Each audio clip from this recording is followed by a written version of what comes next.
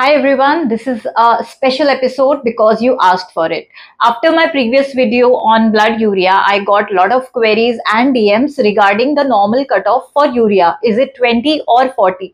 So let's clear that confusion today. Guys, urea can be measured in two ways.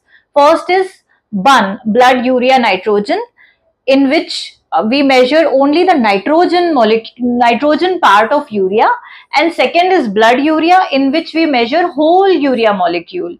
So if we are measuring BUN, the normal cutoff is 20, and if we are measuring the whole of urea molecule, the normal cutoff is 40.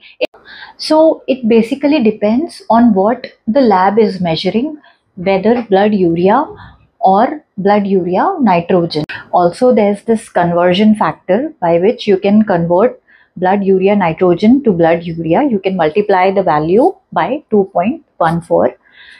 If blood urea nitrogen, for example, is 20 milligram per deciliter, you want to convert it into blood urea, you multiply it by 2.14 and you will get the value 42.8 milligram per deciliter. Thank you and follow for more insights.